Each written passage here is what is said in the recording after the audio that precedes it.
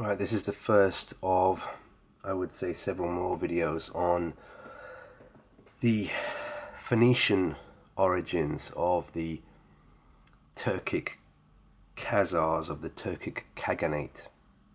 Now, one thing that links the whole thing up perfectly is the fact that the Phoenicians had a ruler called, or their ruler was called the Khagan, spelt Qagan. And of course they moved around to Turkey and had the Turkic Khaganate, spelt Khagan, A-T-U.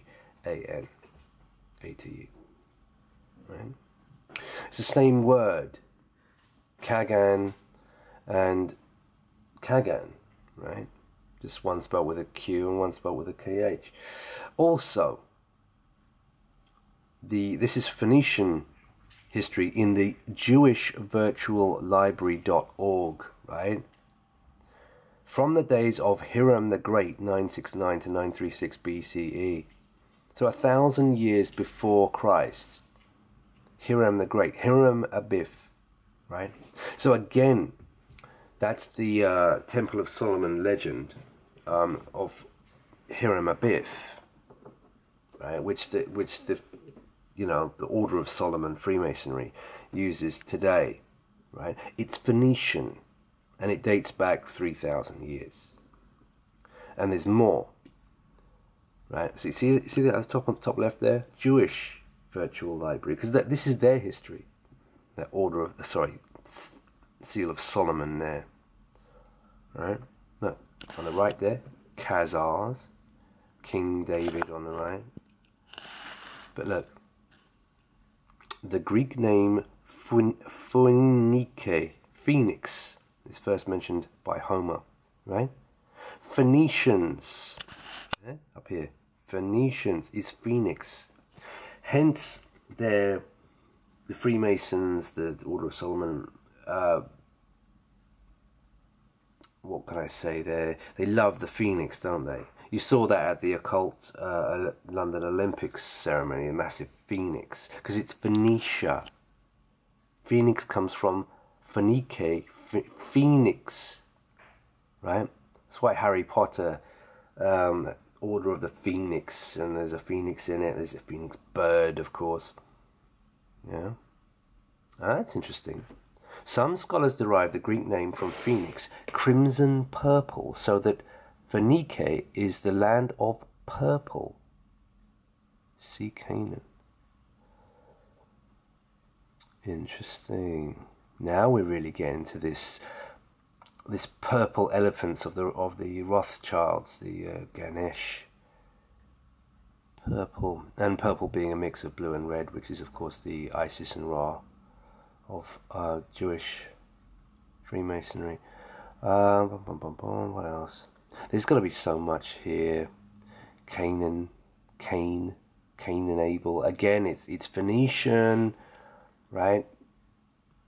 Yeah, in the Jewish virtual library up there, you see, top left. All right, so let's carry on. There's more. Of course, there's always more. Right. Deserter's been right on this all the way through, and I have to thank her for this. Yeah, I came across this one. This was on top of Tower Bridge recently, right? It's Phoenician. And there's a Phoenician raised hand as well. Got to look out for that one. And it mentions the Gaelic conquest of Ireland. You see Ireland again comes up. Now, take a look at that, right? The red cross. It's Phoenician. Look, it's right there in the Union Jack. The Union Blackjack. Yeah, see, there it is. It's the principal identifier of Great Britain. They call it the Red Cross of St. George, but it's Phoenician, right? There you go, Phoenician, right there, right in front of you, right there. First word, Phoenician. So. Now, the Phoenicians were seafaring merchants, and the Jewish people who call themselves Jewish and who have their current headquarters in Palestine, sitting on Palestine, having ethnically cleansed all the Palestinians over the last 70 years. They were the seafaring merchants, right? Here's the Jewish guy playing the merchant of Venice, getting his pound of flesh. This explains, this Phoenician merchant thing explains the fact that they own all the companies. All right, it's through, you know, their unity, their mafia, etc., especially the mafia over the last 300 years, Freemasonry, the Order of Solomon. It's through that great facilitator for them that they are able to, you know, own virtually everything across the Western world, especially the companies. They're the merchants, right? Merchant Ivory Productions. Stephen Merchant. Like I say, it's always in their names. Their origins are in their names. The Hebrew beard and glasses. And then there's Merchant Taylor's School. I think there's one in, where is it? Up in Liverpool as well. But you see, it's Merchant and Tailors. Now the tailors, of course, are the haberdashers, right? Tailoring industry. They've owned that for the last couple of 100 years minimum, right? Haberdashers. Well, I'll get to that. Haberdashers asks. So they are the merchants and the tailors, and this school has a lodge that in, I think, St. James, London. Right. The Sir Thomas White Lodge. Okay. Let's move on. I mentioned haberdashers asks because haberdashers is the haberdashery industry, the tailoring industry, merchant tailors, right? And of course they have a lodge. They're completely Jewish school, that one, as far as I know. Here's their serve and obey, very Masonic goat of Mendes, you know, Baphomet. Looks like a fascist laurel wreath there. God knows what else. The colours of Israel. ISIS. Bum bum bum.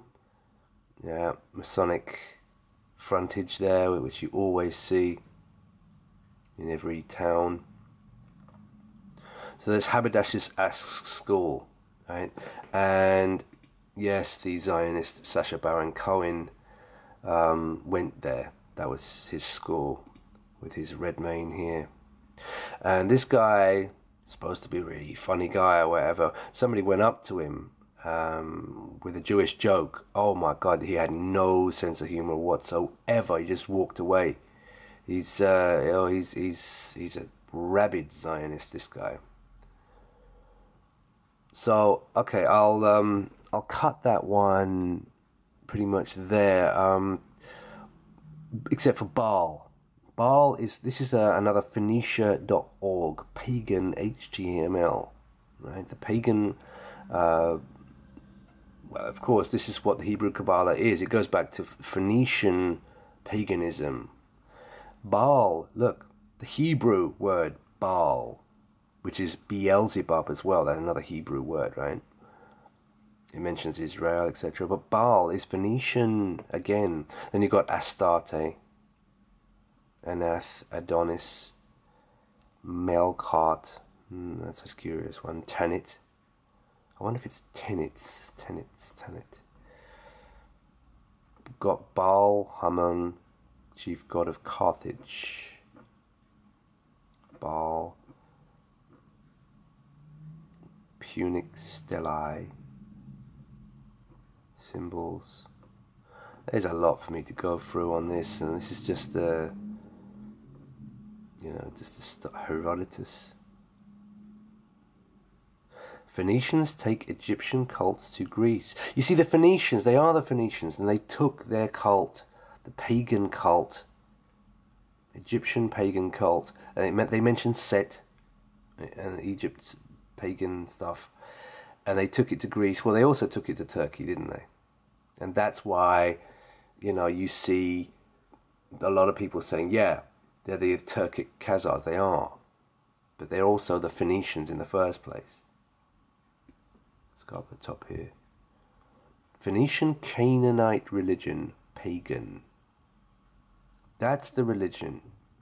Yeah?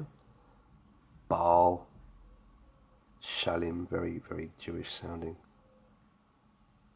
Kothar. Yeah.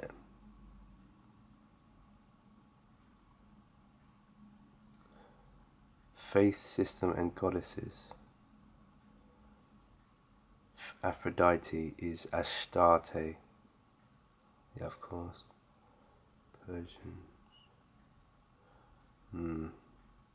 Okay. Baal. Queen of Heaven, Isis, of course.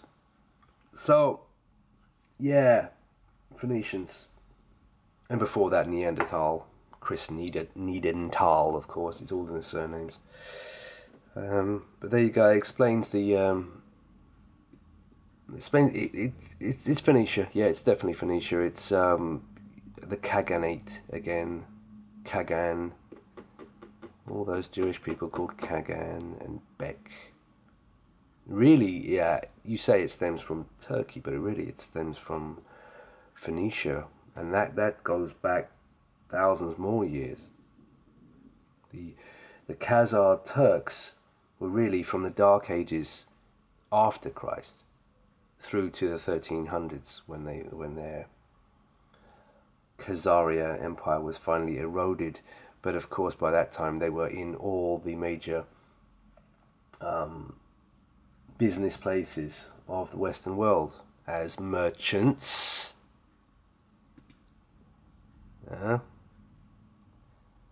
And moneylenders, which led to the ownership of the banks.